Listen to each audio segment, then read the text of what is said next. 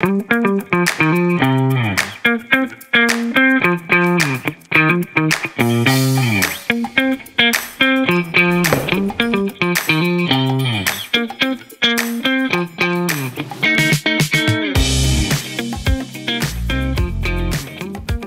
2 is almost 3.5 years old, and compared to all the VR headsets out in the market today with different price range, Quest 2 is still one of the most affordable and quality headset in my opinion at the price point of $249.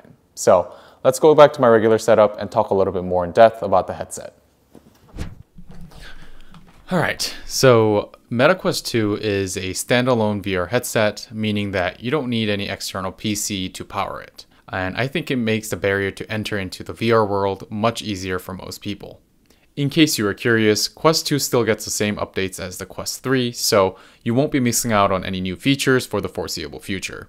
For example, with the last V62 update, all MetaQuests including the Quest 2 are now able to support watching spatial video recordings, which is a feature included in the Apple Vision Pro.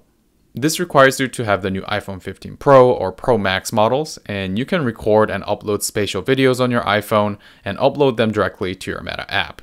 Spatial video feature was launched to be used with the new Vision Pro, but now you're actually able to use your Quest 2 to view your 3D videos directly in the headset, which is honestly a pretty neat feature. Speaking of the Vision Pro, Quest 2 does support AR see-through capabilities, although it's limited to just black and white, due to its hardware limits of having just 4 infrared cameras. You can enable double tapping on the side of the headset to enter into the pass-through mode, where you'll be able to see your surroundings, and honestly, it's just good enough to be aware of where things are.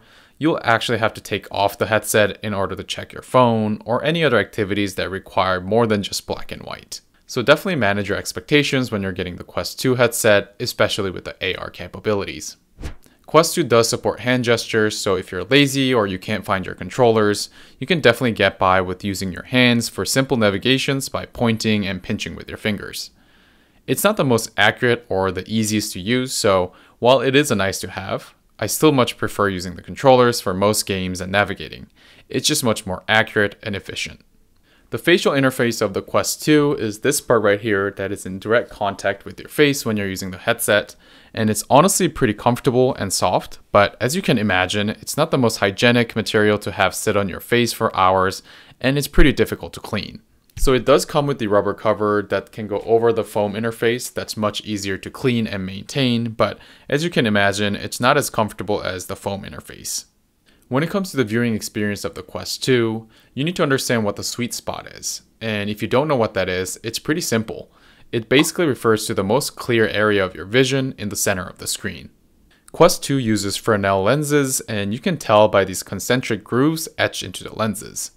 They're great, but I have noticed that the sweet spot on the Quest 2 is quite small, meaning that except for the very small area you're directly looking at, the rest of the texts and images are a little bit blurry or pixelated in your vision.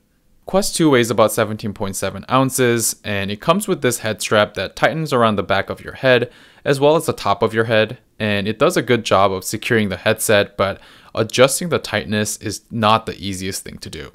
Once you're able to adjust the straps and get the right fit for your head, now you need to adjust the IPD to make sure that you get the perfect sweet spot.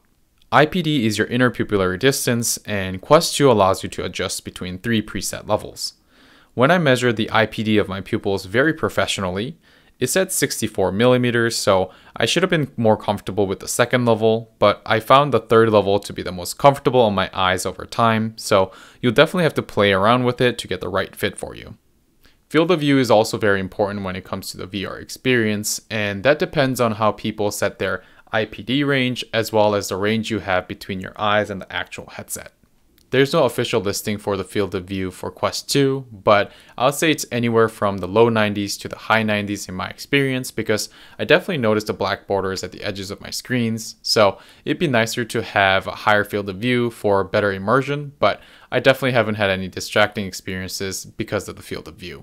Bluetooth is also available for you to connect to any headphones that you like, and for me personally, I found it to be perfect to connect it to my AirPods while using the headset. It does have a surprisingly good built-in speakers that won't blow you away, but it'll allow you to use the headset without any headphones. When you're using the headset, you have to set the area that you're going to play in, known as the boundary. You can do a room scale boundary or stationary boundary, and this will help you basically not bump into things while playing, and it'll actually show you pass-through mode while playing if you ever step out of the area. I noticed that it remembers your last boundary that you played in, so if you're using the headset and you're in a different place than you were when you last played, you'll just have to reset your boundaries. Quest 2 uses USB-C to charge, and when it's fully charged, it gives you about 2 to 3 hours of playing time, and probably on the shorter end if you're mainly gaming. I'm not gonna lie, I tend to get motion sickness if I try to play any games or watch content on the headset for more than an hour at a time, so the battery life has not been an issue for me. It comes with 2 controllers that are very solid, and these are non-rechargeable, so each controller takes a single AA battery. Unless you're playing games with the controllers multiple hours a day, with the normal usage of a few hours throughout the week, these will definitely last you at least a few months. All in all, Quest 2 is a great entry-level VR headset for most people. It might lack in some aspects such as pass-through mode for AR or immersiveness when you compare it to other high-end VR headsets in the market, but at its price point of $249, I definitely recommend it for most people. Consider subscribing if you enjoyed this video as I make more contents like this, but thank you so much for watching and I'll catch you in the next one.